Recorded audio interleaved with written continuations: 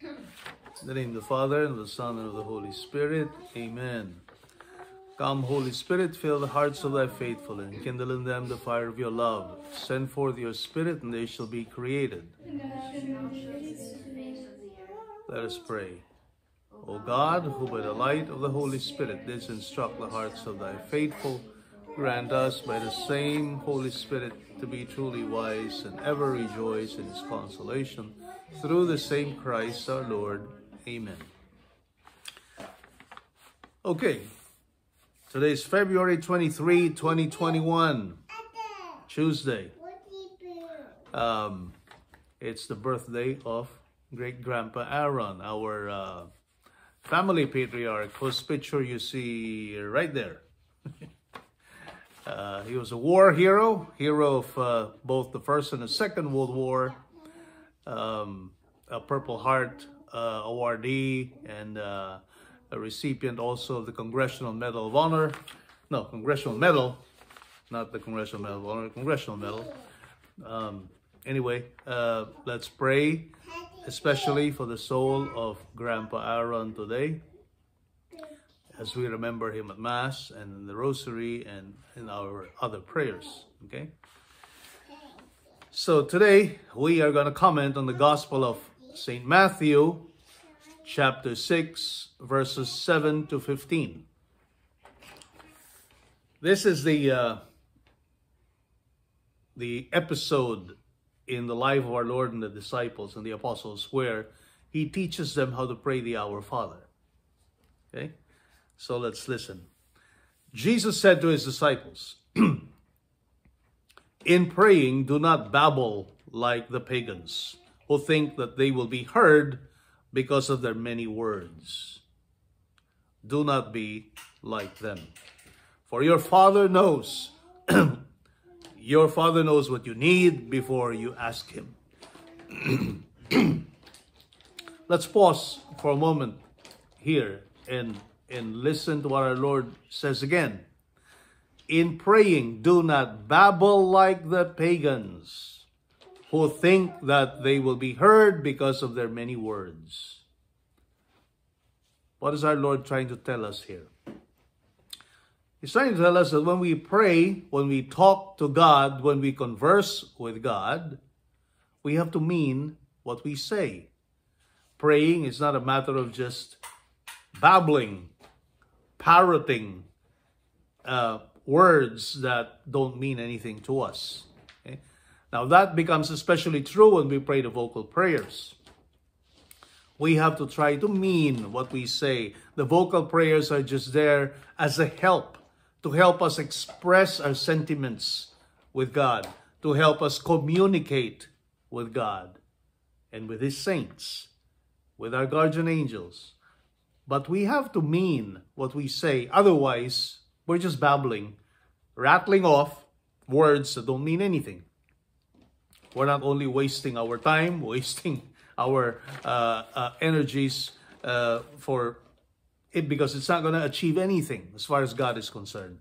There has to be sincerity in what we say, in what we pray about. Even if we are using vocal prayers for doing so, we have to mean every word. Well, if we can, we get so distracted with many things, right? But at least we have to put in some sincerity in what we are saying. Okay, then he goes on to teach them what is now known as the Lord's Prayer. And he says, this is how you are to pray. Our Father, who art in heaven, hallowed be thy name. Thy kingdom come. So first there is adoration as part of the prayer. Okay? Acknowledging God to be our Father. Thy kingdom come, thy will be done on earth as it is in heaven. Give us this day our daily bread. Now we petition. Prayer is an act of petitioning. We ask God the Father to give us what we need.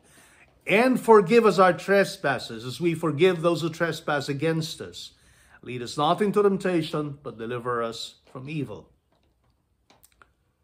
And our Lord concludes his teaching here by saying, If you forgive men their transgressions, your heavenly Father will forgive you. But if you do not forgive men, neither will your Father forgive your transgressions. Wow. Our Lord puts a condition to our prayer. Okay? Our Lord puts a condition for our prayer. And what is that condition? The condition is we have to forgive other people who have offended us. Okay? If we don't find it in our hearts to forgive other people, our Lord is saying, well, what's your business trying to ask God to forgive you your own offenses towards Him? Okay? Doesn't make sense. So first, learn to forgive people around you. Your friends, your family, your colleagues, whoever it is around you that might have offended you one way or another. Find it in your heart to forgive them their offenses towards you. Then God, in His mercy, will forgive you your offenses towards Him. It's interesting how our Lord always uses our relationships with other people as a standard, a measure against which to measure our own desires and our own yearnings and petitions that we bring to God the Father. So, for example, He says, the golden rule, do unto others what you want others to do unto you. So if you want to be a recipient of good favors from other people, well, first do it to them. Then they will reciprocate and do it to you. What else? Love your neighbor as you love yourself. Okay? Love your neighbor as you love yourself. Do to them what you rather would like to do unto yourself. And then now He says, well, you want forgiveness from your sins? Are you really sincere in asking for forgiveness from your sins? Then forgive others first. Forgive others first, and then your Heavenly Father will forgive you. So, forgiving others is not always an easy task, though. Right? It is so difficult to forgive other people. And I think we all have experiences as far as that is concerned. It's hard to forgive other people who have offended us, who have hurt us, who have done us bad, who have done us an injustice, right? Or what we feel to be an injustice done to me. How dare you do this to me? How dare you offend me in this way, right? That's how we think when it comes to people who happen to offend us. Well, you know why? Because what is making you think that way and feel that way is your pride.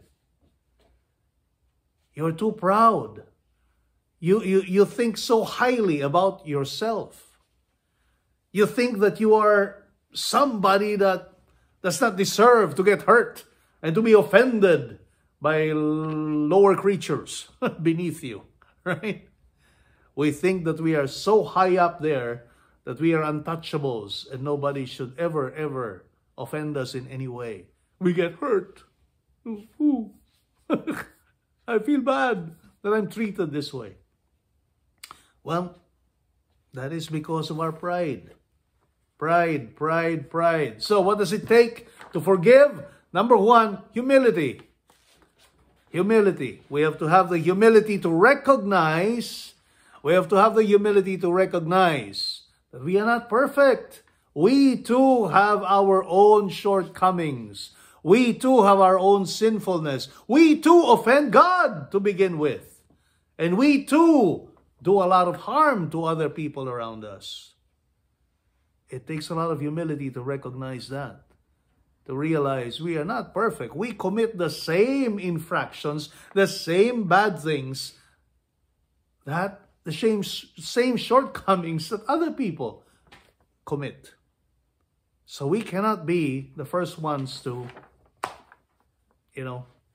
shut them off and say, no, I cannot forgive you. No, well, be humble. Recognize that we ourselves have our own shortcomings. And that is the first step to forgiving others. The second step is to muster enough courage to do it. It takes courage to forgive other people. You know why? Because sometimes we tend to wall up. We tend to defend ourselves and think that, it is beneath me to forgive others because it's a sign of weakness. It will seem like I'm defeated because I wasn't able to keep my status, my higher ground status up. I am now stooping beneath my level in order to stoop to these people who have offended me. I'm not anymore taking the moral high ground, and I need to humble myself to say, okay, I accept your apology or I forgive you. No, you see, on the contrary, it takes a lot of courage to forgive other people. It takes a lot of understanding here that, it's precisely the opposite effect. It's precisely a sign of strength. It's precisely a sign of self-knowledge and security that you can take yourself to forgive other people, that you find that strength within you, that inner strength within you to forgive other people. Okay? It is a sign of courage. And thirdly, it's also an act of charity to forgive other people. And you know why? Because many times the people who offend us don't really mean to offend us. Maybe they made a mistake saying a silly word to us. They made a mistake, or out of heat of passion or aggression or whatever it is, or anger, they said something bad about us. Many times they don't really mean what they have done, what they have said, in whatever manner they have offended us. Many times they don't even mean that. And they regret what they have done to us. And they can only hope that we actually forgive them so that they will finally have peace. See? So that they will finally remove that burden off their chest and and have a sigh of relief that you forgave them for the unintended offense that they caused to you.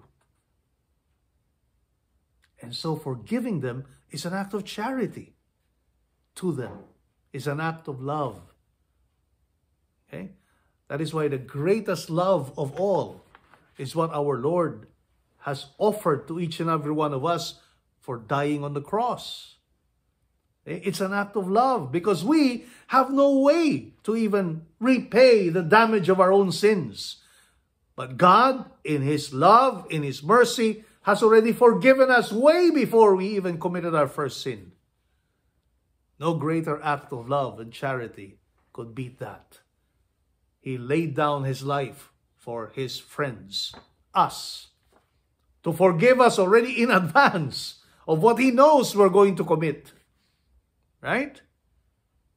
And that is the act of love that we are going to commemorate this season of Lent. So, this is a very good time, the season of Lent, to learn to forgive.